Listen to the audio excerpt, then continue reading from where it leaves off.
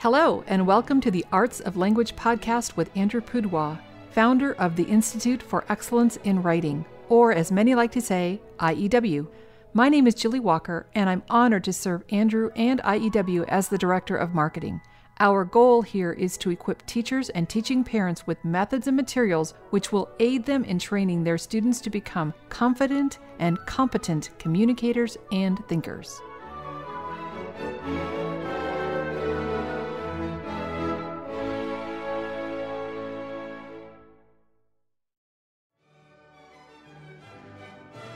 Hi everyone, this week we're going to switch it up a bit and play for you the audio portion of one of our IEW webinars. Because the webinar itself is over an hour, we're splitting it into two parts, but we'll post both of them this week. And we'll post any links or websites mentioned in this recording at iew.com/podcast. Enjoy! You're asking how long should each lesson take and how often should the lesson be taught. Here's the rule of thumb. The lesson should not be longer than the attention span of the student. The lessons should be taught as often as you are able, and you don't have to worry about, finishing the book in a year or going at a certain speed or doing a certain number of assignments. You want to be sure that your student is being successful. You're helping them as much as possible.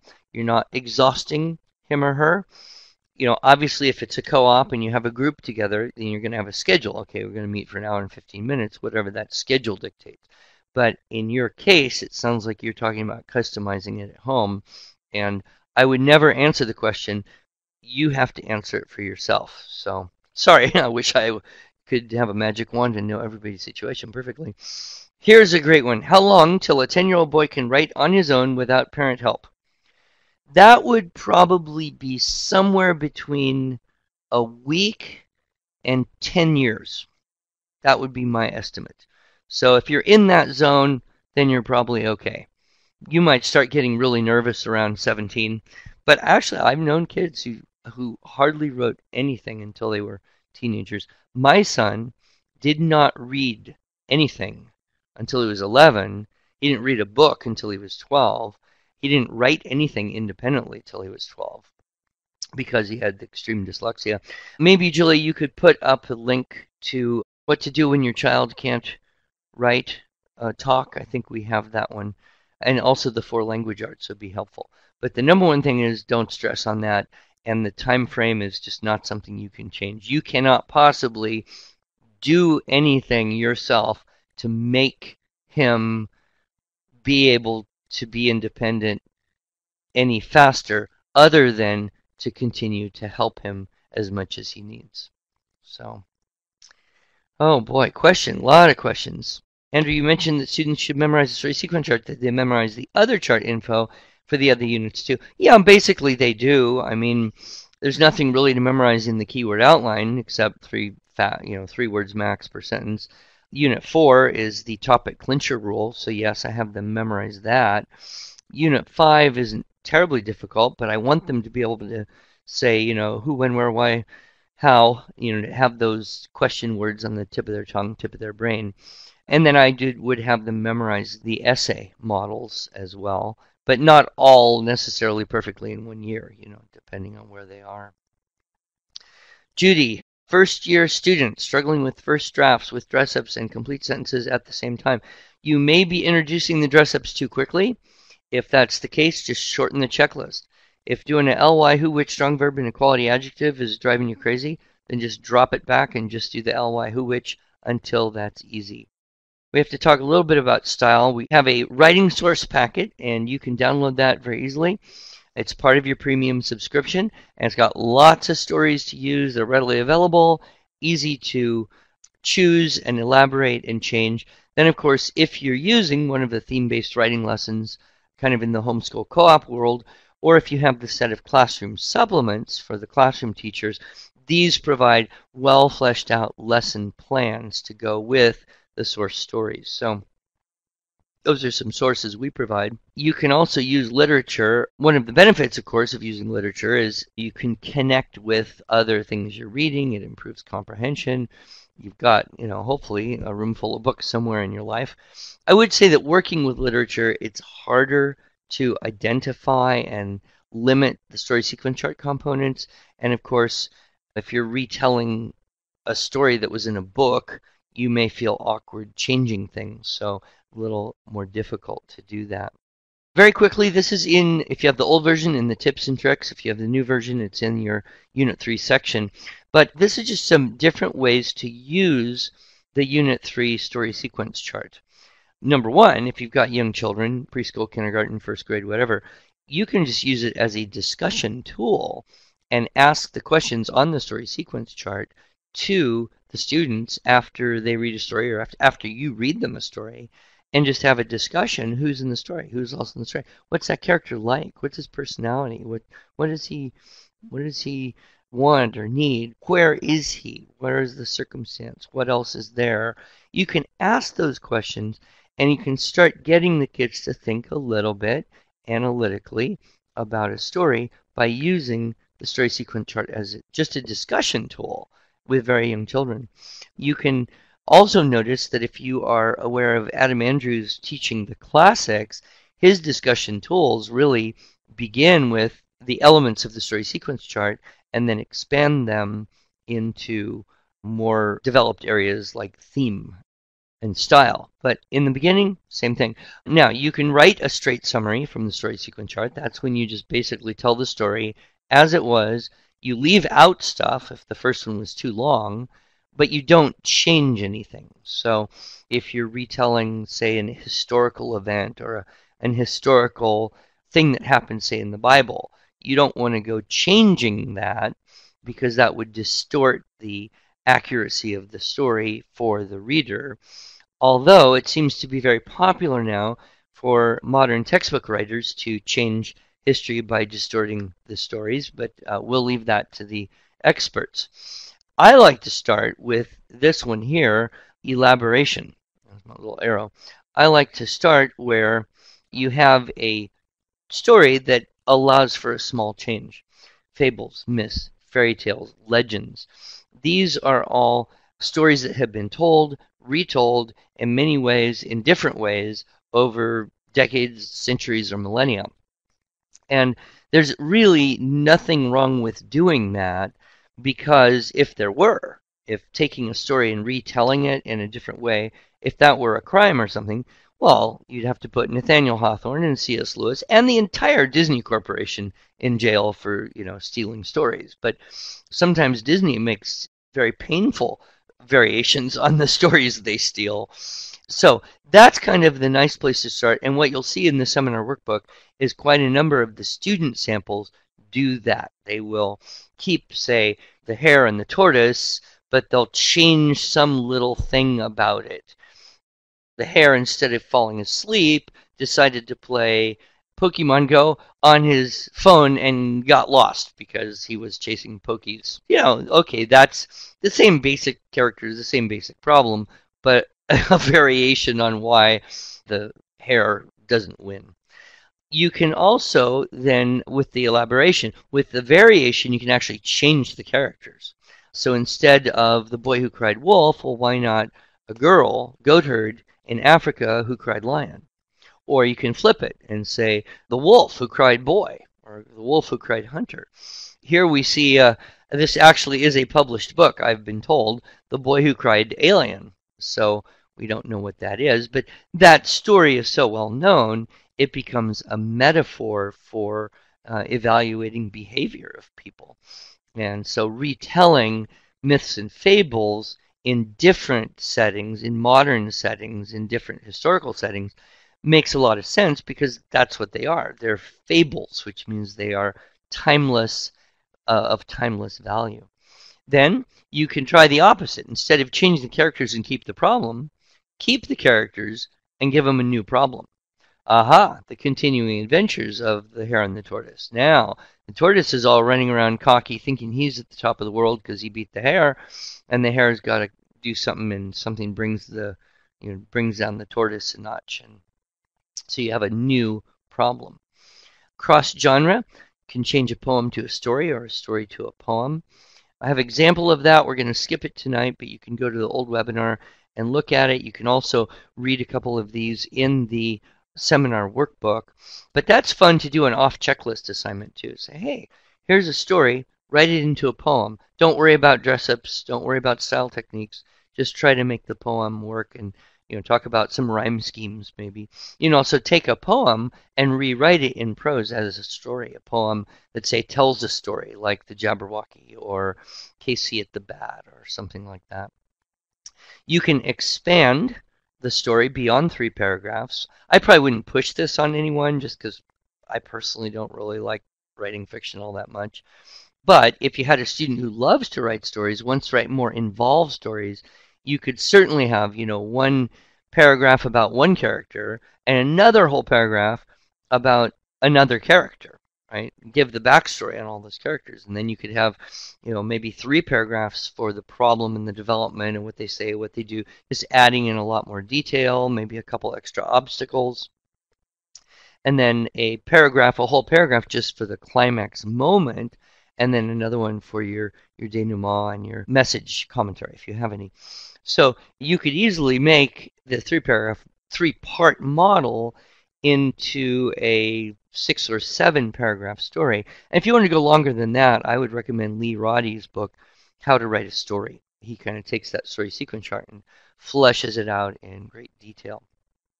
And then you can use the story sequence chart as an original story and make up, i.e. find something in your brain with characters in a setting and a problem and a resolution. So those are ways to use the Unit 3 story sequence chart. And like I said, we have some great examples, particularly of the elaboration and the variation in the new seminar workbook. Oh, here we have, so instead of the boy wolf, you could have the girl and the lion, the dog and the cat, the sentry and the enemy, the wolf, the boy, the astronaut, the alien.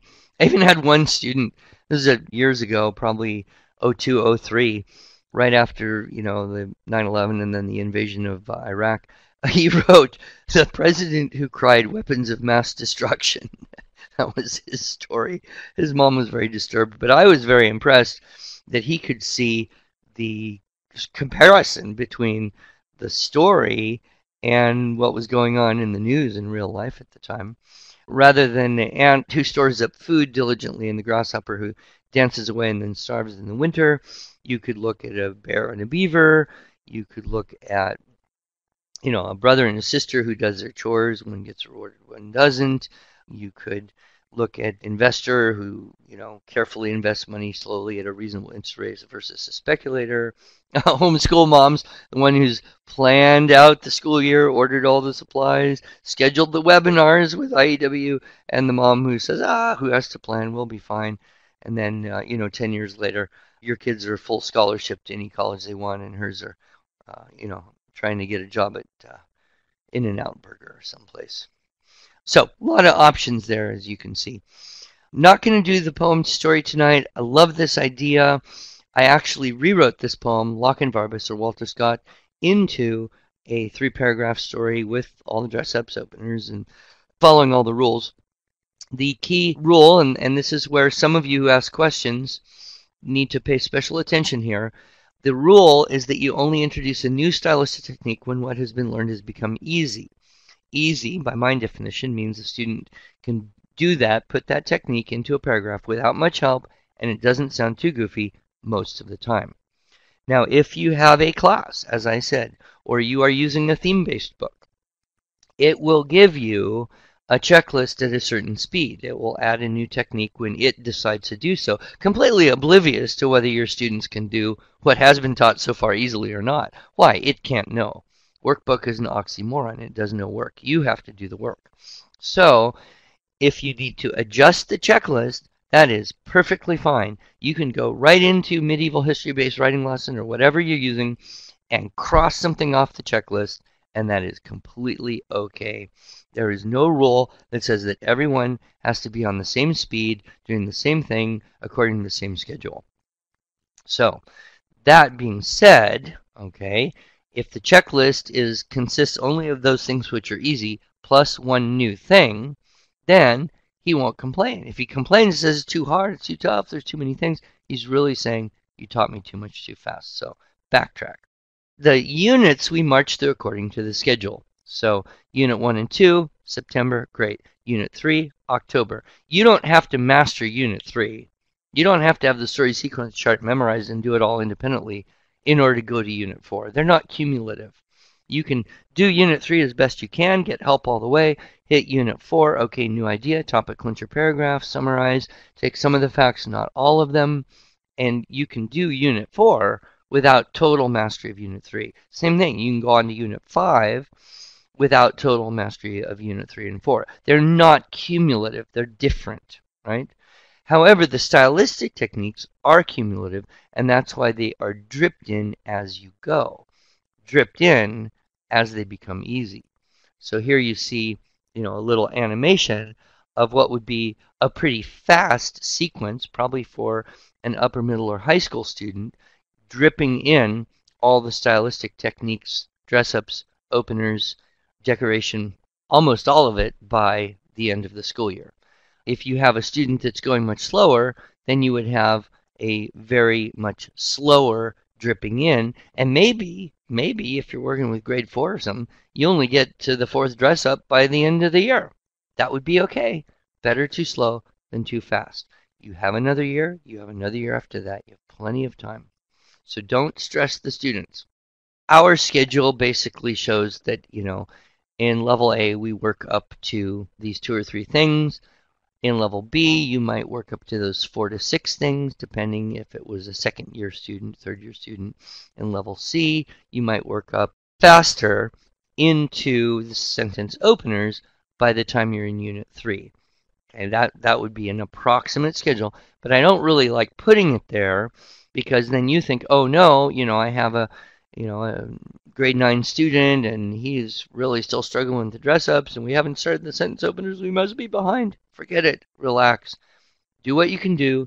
Do what you can do until it's easy, until you can do it pretty well, and don't compare based on age or level or grade or anything like that. Follow the basic principle. Everybody say it together. Easy plus 1. That's what the style checklist is. What's easy plus 1 thing and no more. So they get dripped in. Here's a faster pace. Oh, we don't have a slower pace. We need the slower pace. That's what we need. Okay. So, just to finish up, we do have some helps for you. The Magnum Opus magazine comes out every other month, and it is 5 times a year, an e-version where you can read it online or print it out if you wish. And then once a year, we do a print version. And your students are welcome to submit work to the Magnum Opus magazine. So save that link so that you can read back issues and subscribe. It's free, so don't feel like that's cost anything at all. But it's a good source of student samples. More things, aesopfables.com. Great, has all 180 some Aesop fables and every Hans Christian Andersen story. James Baldwin wrote fantastic little stories like Robert the Bruce, about 350, 400 words. So it's very manageable length, easy to make the outlines from, connected with legends in history and things in history. So you can, hopefully that link still works. You can get Baldwin stories. They're all public domain. He wrote them 100 years ago. Lee Roddy's book, How to Write a Story, and Lee Roddy's book, Guide to Writing Your Novel.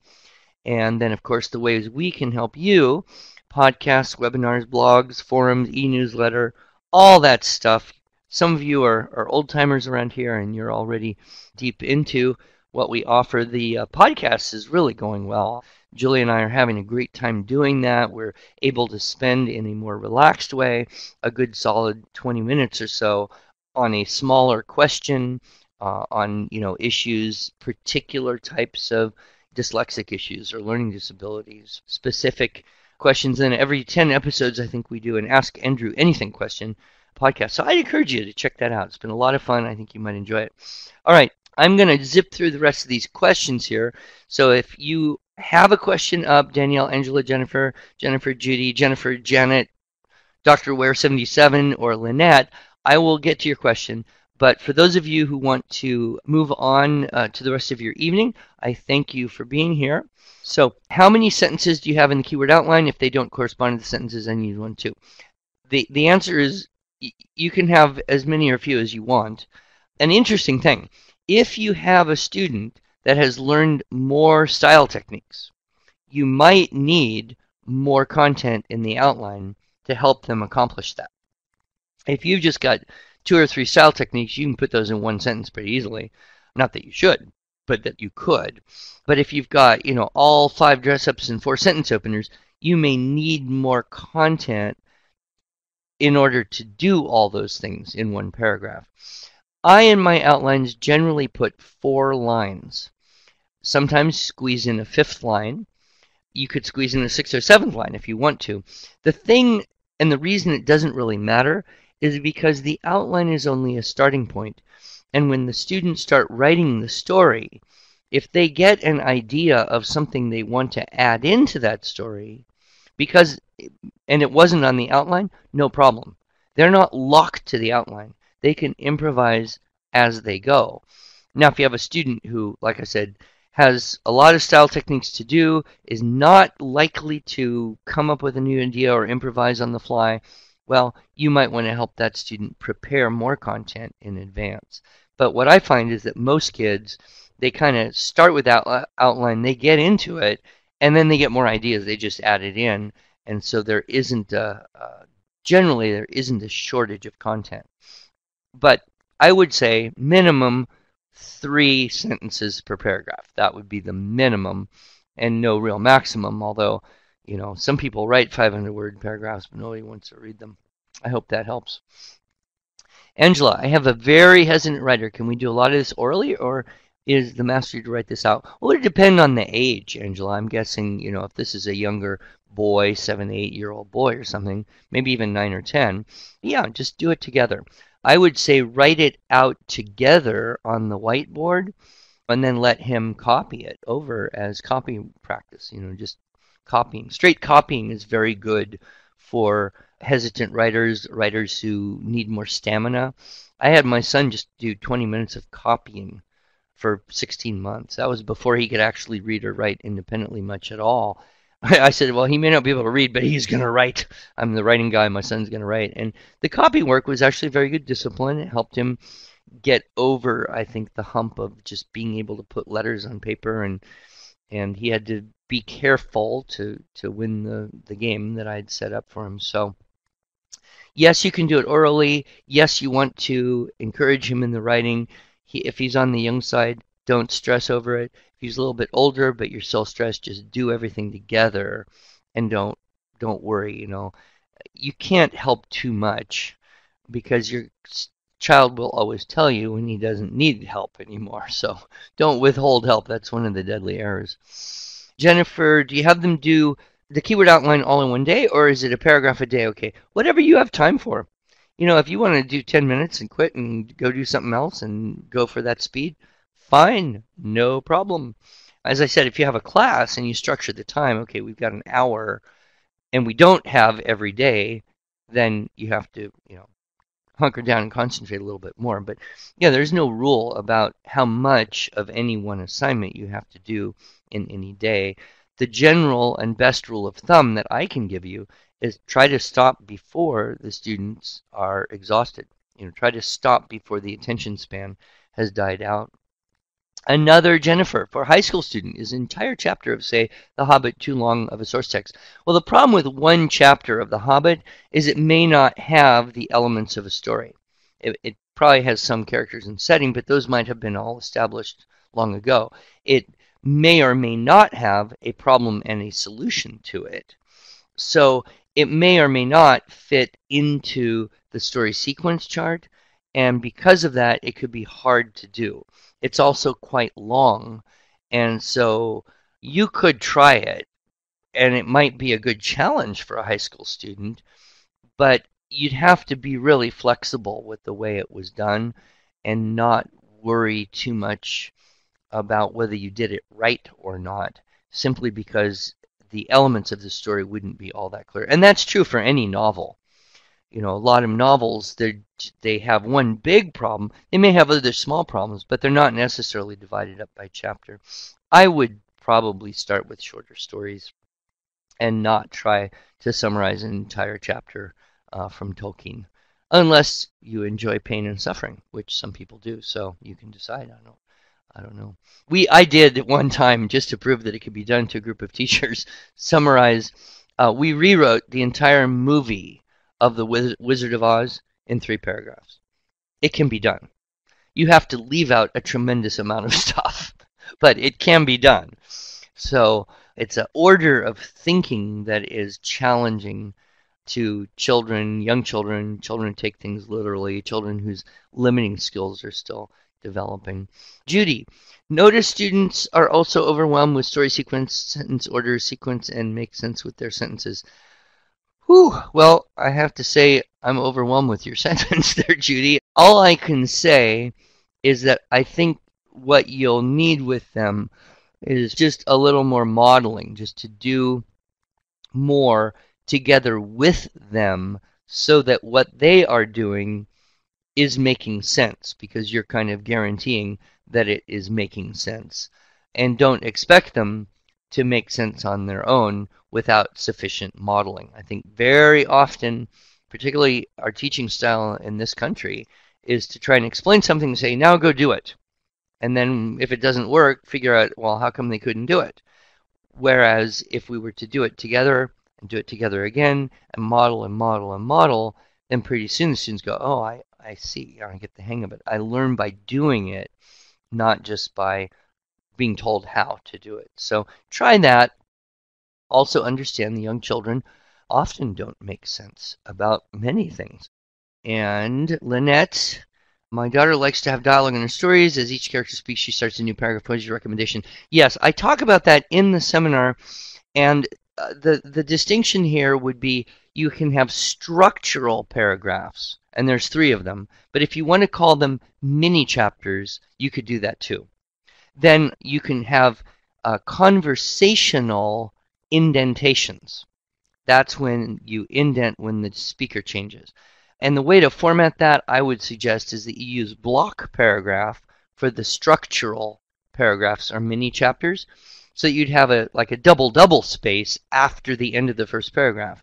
Then the next paragraph, they're going to have this conversation. You've got all these indentations going on. When they get to the end of that, there's a double space. And then the third paragraph mini chapter would have that extra space, and then if there were dialogue, you could do that. So I just make the distinction between structural paragraphs and conversational indentations, and you can communicate what the words as best would help you. And that's worked pretty well for most of us. Deborah, my kids are feeling overwhelmed with the dress-ups, but are doing well with the sentence openers. Can I back off on the other dress-ups and focus on the sentence openers until they're easy? Girls 12 and 14. Oh, I wouldn't do it. I would try to figure out what they don't like. I mean, the ly you can throw in anywhere. Every sentence has a verb. Just check and find one that needs a stronger verb. You've got nouns all over the place, so there's your quality adjective. Maybe the confusion is in parts of speech. I don't know. If the who, which is the one driving them crazy, show them how they can change a that into a who or a which. Or they're 12 and 14, you might be able to show them the invisible which would be kind of cool. And the when, while, where, since, of although goes there. I like to get those dress-ups solid, because that's where you get that continuous reinforcement of parts of speech and basic grammar ideas, clauses, and refine the sentence openers off that. So I would try to figure out what it is that overwhelms them about the dress-ups, and maybe play a game and say, hey, here's 3 random words. Try to write a sentence with these 3 words that uses all 5 of the dress-ups. And remember, once you get into the 5th sentence opener, you drop the because. So you can go ahead and drop the because dress-up and make that better. Deborah, I am guessing you're saying your kids hate labeling the dress-ups. I am guessing that what they don't like is putting the little thing in the margin that we used to have in the theme-based writing lesson books. I don't do that at all. My system is just to underline one of each of the dress-ups. So you find one ly word, underline. You can have 2, you can have 3, it doesn't matter. You underline 1. Same thing. You find one strong verb, underline it. Find one quality adjective, underline. Then I can quickly go 1, 2, 3, 4, 5. Okay, you got them all. Or 1, 2, 3, 4. Okay, what's missing? Oh, you're missing the who, which. Okay, now let's talk about how to fit that in. So I wouldn't at all require them to put the little thing in the margin for the dress-ups. I would just say, underline it. And Or, you could print 2 copies and have them mark 1. I guess I wonder, why do they hate labeling? That would be the question to ask. All right, last question. Andrew, this is for Anne-Marie. Andrew, IEW seems to be teacher-driven, which is fine, yet the schooled world seems to emphasize independence for middle schoolers. So helping the student with IEW lessons was different, but I'm glad I understand that I am to assist. And it is working really well. Great. I just assumed the child was to be more independent solely because of his age and grade level. Yeah, see, the problem today, Anne-Marie, is that age and grade level don't mean anything except you are approximately X years old. Just because you're in grade 5, it doesn't mean you've actually learned anything, right? Just because you're the age of grade 7 doesn't mean you have experience. Now, once upon a time, being in grade 5 meant that you had learned the skills and information that you were responsible to graduate grade 4. And if you didn't, you just stay in grade 4 until you could do that. And that, of course, would be very easy in kind of a one-room schoolhouse environment. But once we went away from that and age-segregated students, then it became a stigma to not move on. And so now kids move on to the next grade regardless of their ability, their experience, their mastery, their knowledge. And we imitate that. Even in the homeschool world, we'll just say, well, my child is in 5th grade, but he reads more like a 3rd grader and he does math like a 3rd grader and his spelling is, I don't know, maybe a 2nd grader. Well, okay. What you're telling me is your child is approximately 10 and a half, 11 years old, and he's still learning at a level other than what would correspond in the real world with his age. So I think if we can get away from that idea and say, okay, whatever age you are, you start here, you do it until it becomes easy, then you add the next thing, you keep going, and it's a pathway that you're walking. And the best analogy, I guess, my background is as a violin teacher. And the great thing about violin is you can start when you're 4 or when you're 14 or when you're 40. It doesn't matter. You can spend 6 months on book 1. You can take 2 years to get through book 1. It doesn't matter. And what also doesn't matter is what other kids your age are doing, because everybody starts at a different time and goes at different speed. All that matters is that you're making progress, that you are doing today what is a little bit better, a little more mature, a little more stylish, a little easier than what was being done yesterday or the week before or the month before.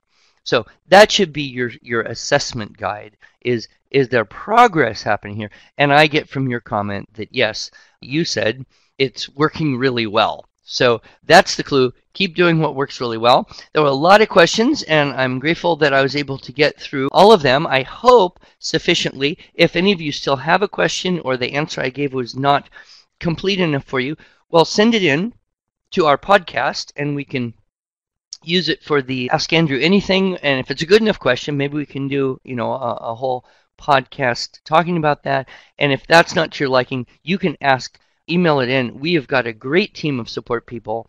If someone who gets that question can't answer it or feel confident answering, they'll kick it up to someone else with more experience, and we can kick it up to people who've been teaching this practically as long as I have and do it better than me and know more. So we will get every question answered because we really care about you. We want you to be successful, and I hope this has pumped you up with a lot of positive and happy energy. Thank you so much. Thanks to my wonderful staff, Cameron, our technical side, Julie, always on hand to answer every question. God bless you and good night.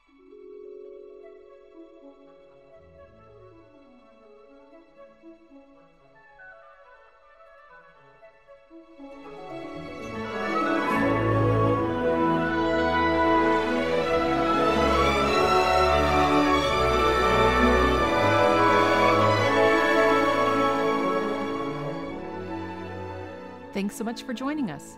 If you enjoyed this episode and want to hear more, you can subscribe to this podcast in iTunes, SoundCloud, or Stitcher, or just visit us each week at iew.com/podcast. Until then, on behalf of Andrew Poudois and the team at IEW, I thank you for the privilege of allowing us to partner with you on this educational journey toward better listening, speaking, reading, writing, and thinking.